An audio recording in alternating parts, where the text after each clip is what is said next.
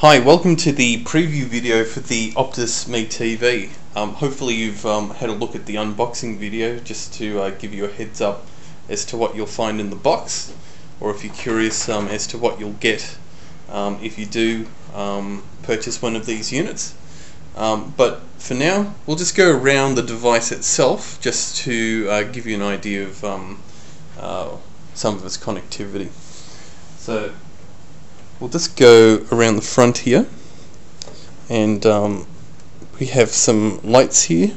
Now I haven't actually plugged this in yet, but I'll find out soon enough what these actually do. But I'm assuming this cluster of lights here is for the power. You have one for your net connection, and this is a remote notification over here. I'll just get that in shot. Or otherwise to show you if you're recording something. You also have a big power button here, and also under the front flap you have a USB port, which is not currently activated to do anything, but who knows, maybe with a future firmware update it might do something.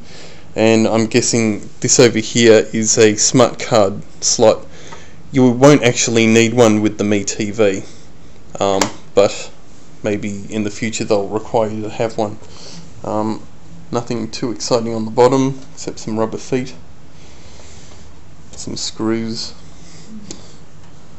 On the top there's a ventilation grill, so just make sure you don't cover that up if you can avoid doing so. On the back, on-off switch for the power supply, the two-prong receptacle for the power lead, so this friend, so it goes in there.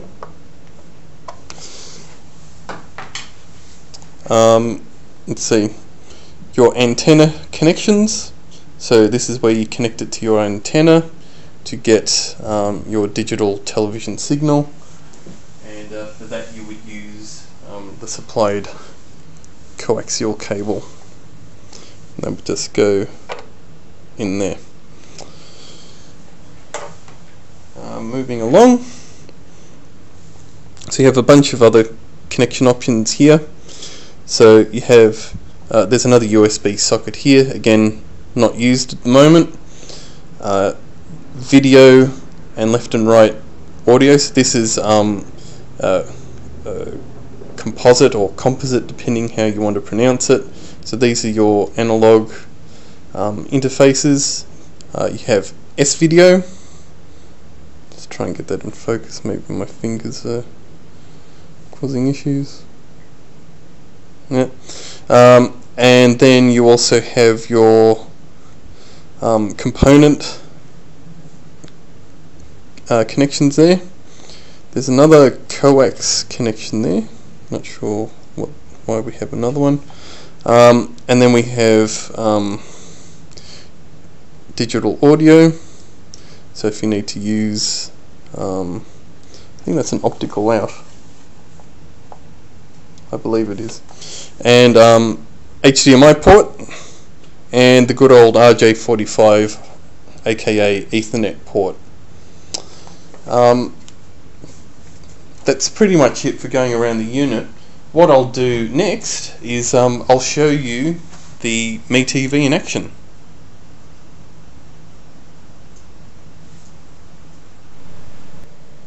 So I've got the Optus MeTV set up now, and you won't be able to see it because it's on the ground down there, because I have no other place to put it at the moment.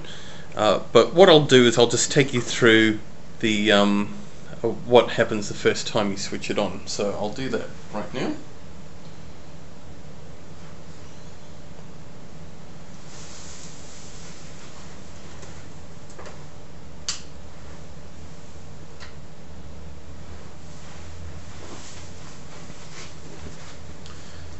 So just having a look, there we go. So at the moment I've got the dog, which is red, the dog face, and a little light next to internet connection. So it says, as you can see on screen there, preparing. Now I've got a blue dog on the unit, we go.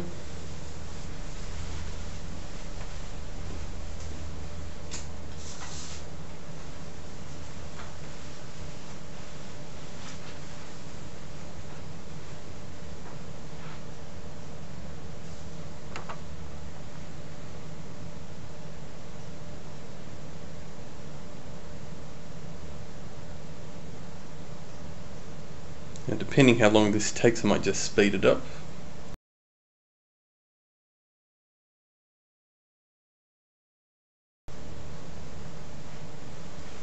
Okay, so as with a lot of things these days, units are driven by firmware, which is the internal software that makes the hardware work. So we'll just sit tight and wait until the new firmware is downloaded and installed.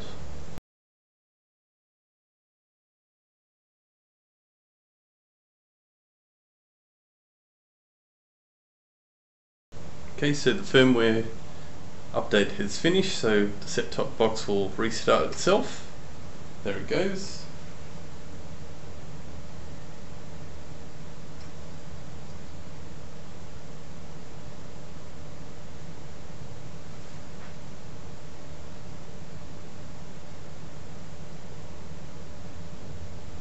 Got my red light on now for the net connection.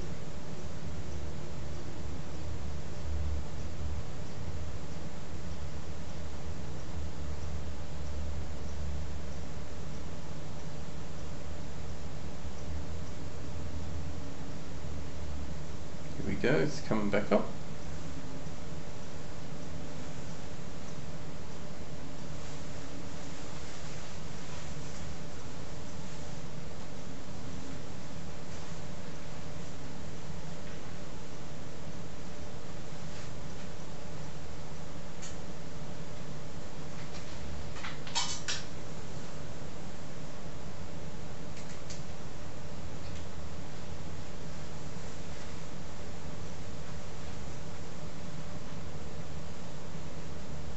Got a blue light now on my net connection.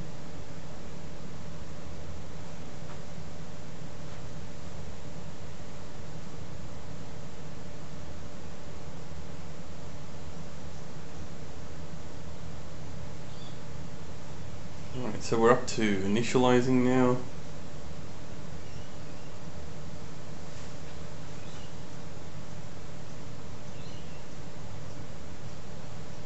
Logging in.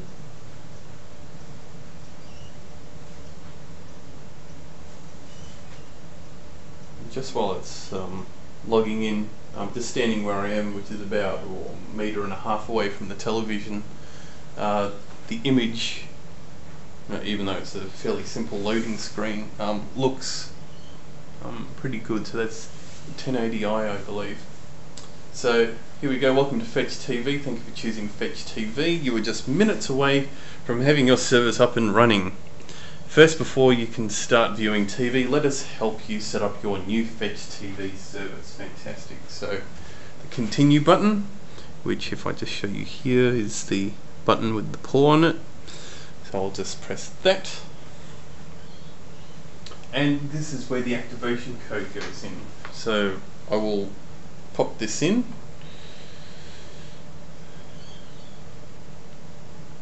And it probably doesn't matter too much now that you see my activation code, because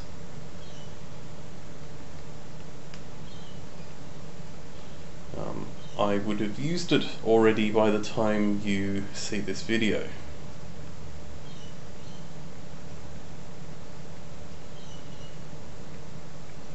Okay, so there we go, and done.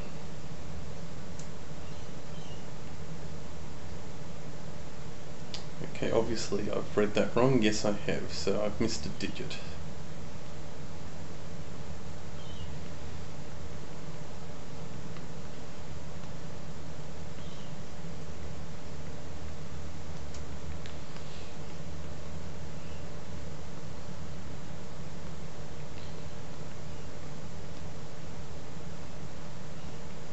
Alright, so there we go. Activation code confirmed. Logging into FetchTV. Parental PIN. Your server is protected by a parental PIN. This is a master password for modifying the set-top box. The default PIN is 40, however you can change it by pressing the green button on your remote now. So that's this button. I'm not going to do that because I have no kids. If you want to change in the future, this option is available under the Manage menu. If you do not want to change your parental PIN, just press the pause button to continue, which is what I will do. Channel scan. To identify your local digital TV channels, we need to perform a channel scan. This usually takes 3 minutes. Press the pause button to start the scan now, so knock yourself out.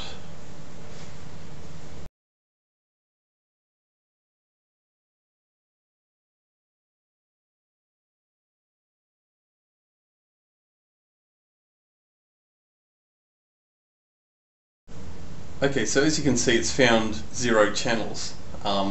Now, silly me, forgot to plug in the other end of coax.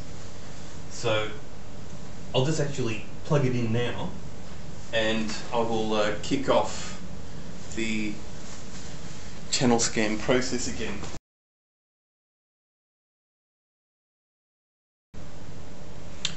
So you can see here we've got audio options, stereo or 5.1. For a lot of things you can just leave it on stereo, but if you've got a home theatre system, you can choose that as well. I'll just leave it on stereo for the moment. Next screen, your FetchTV service is now running through a series of diagnostic tests to determine your service performance. So I've got an IP address, can connect to the internet, and there's a problem with the tuner. So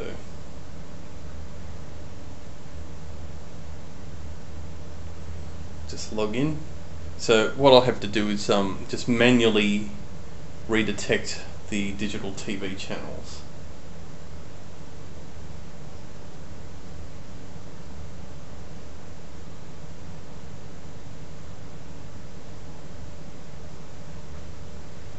STP authenticated, loading interface.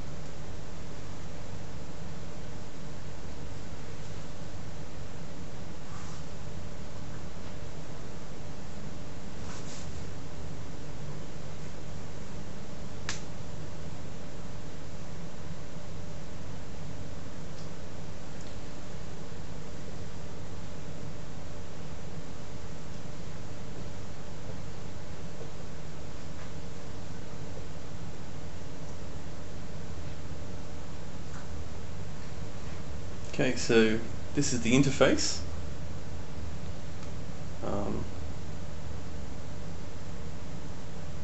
So you have some options here, My Stuff.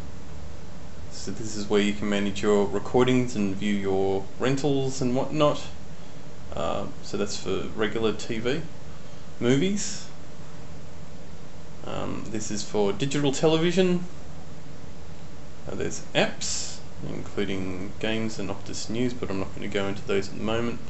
Manage and MeTV. Now I'm going to just go into the settings here, and as we can see here, I've got no channels. Please perform a channel scan, which I will do. So I will go to channels, and down the bottom we see full channel scan. Hit the blue button. So I will hit the blue button. Please enter your parental PIN. So that's 4 zeros, which is the default. And here we go again. So I'll just speed this up.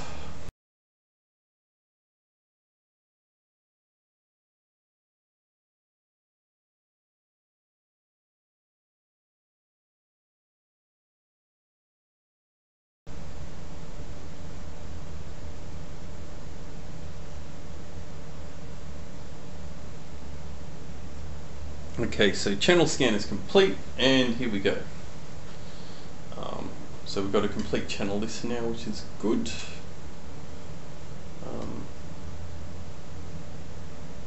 So I will exit out of that now.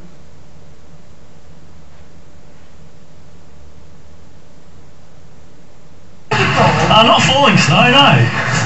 Pretty neat. And things to do in Lidbon when stranded. Just turn the volume down there. In fact, I'll just put it all the way down.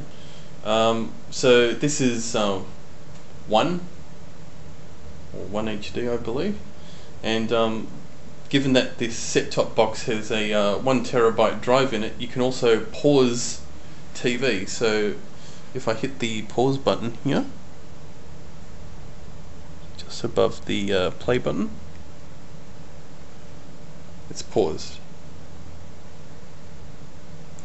and you can also see across the bottom there what other shows are coming up. So, but if I want to rewind, just hit the rewind button and up the in fact you just have to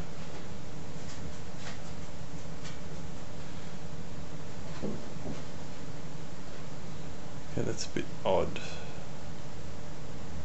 so it doesn't want to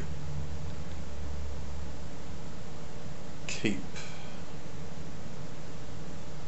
rewinding for some reason, but alright, anyway, if you want to fast forward, we'll just go fast forward. Okay, so it wasn't rewinding because that was the point at which it would not go back any further, so you can fast forward and you can go all the way back if you want, so up to what, 16 times there. There we go, it's not too bad. And we can change the channels there, so there's digital music, what else do we have, Fawlty Towers, ABC News 24. Now that'll that should be a full HD image, just see.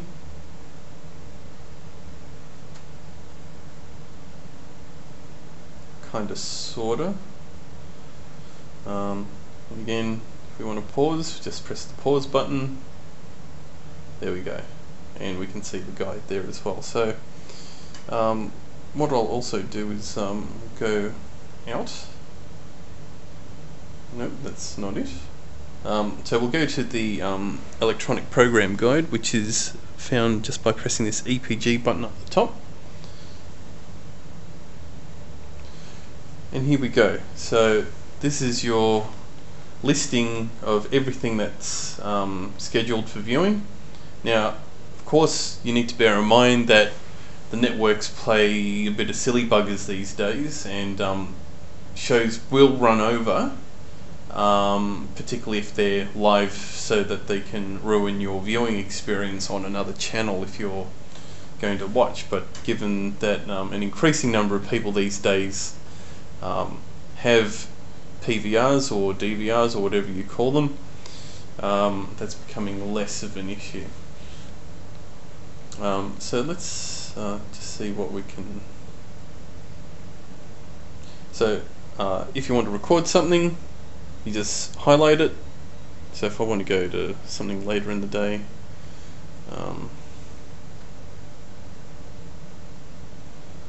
megastructures. All I need to do is hit the record button there, and I have a record little symbol appear over here at the end of it. And if I want to see what recordings I have lined up, go to scheduled. There we go. So if I just now exit out of all that,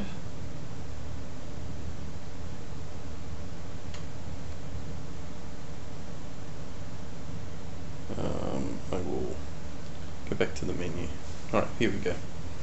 So let's just have a quick look at what else there is under here. Now there are movies which you can stream over IPTV, and they do cost.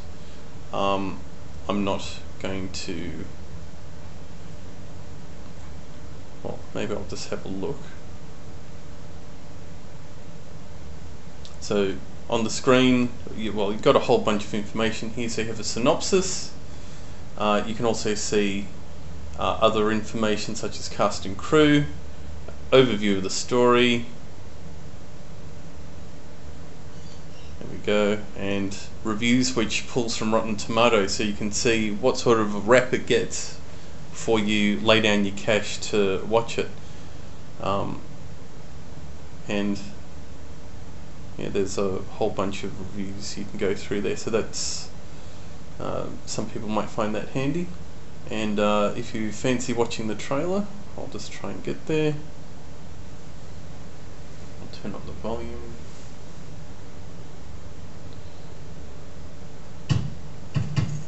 It was a time of tradition, a time of values. So this is streaming over the internet. People who are different, their time is coming. To shake things up. Not in Baltimore, it isn't. Hurry up, Penny, we're missing you. Yes, Darla, Holly. Noreen. And I'm late.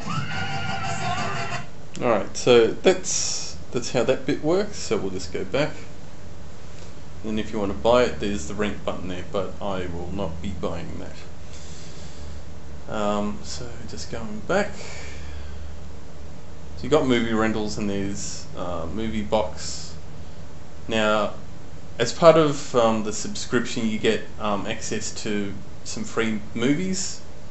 These tend to be older ones, and there's a time limit as to when they're available. So for each one, you'll see how long it is, and also until when it's available. So I'll just give Herbie Goes Bananas a go, because everybody loves Herbie.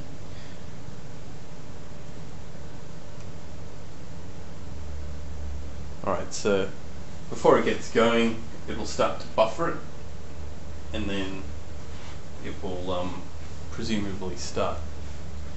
You can also see the rating for the video here, and now it's ready to go. So we just hit the pause button, and there we go.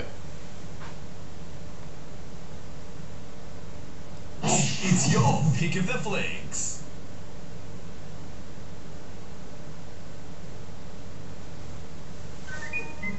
And there we go.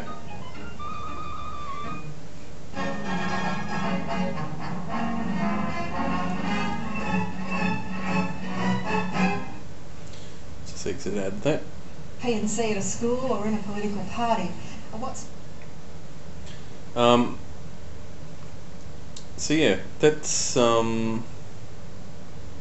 just some of the features that you'll find in here. There's also plan information, and there's Optus News as well. So we'll just have a quick look at that. I presume this is pulling off the Optus Zoo website.